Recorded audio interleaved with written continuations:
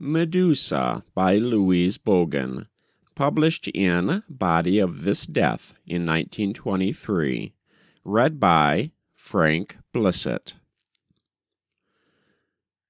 I had come to the house in a cave of trees, facing a sheer sky. Everything moved, a bell hung ready to strike, sun and reflection wheeled by.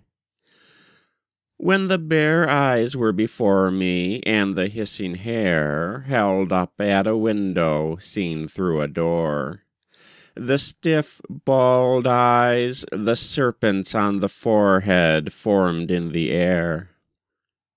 This is a dead scene forever now. Nothing will ever stir.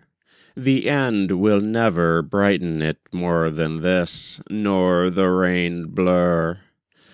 The water will always fall, and will not fall, and the tipped bell make no sound. The grass will always be growing for hay deep on the ground.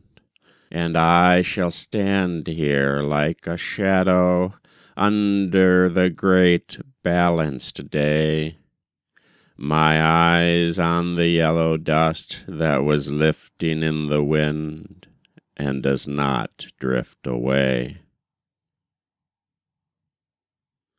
That was Medusa by Louise Bogan, published in Body of This Death in 1923. Read by Frank Blissett.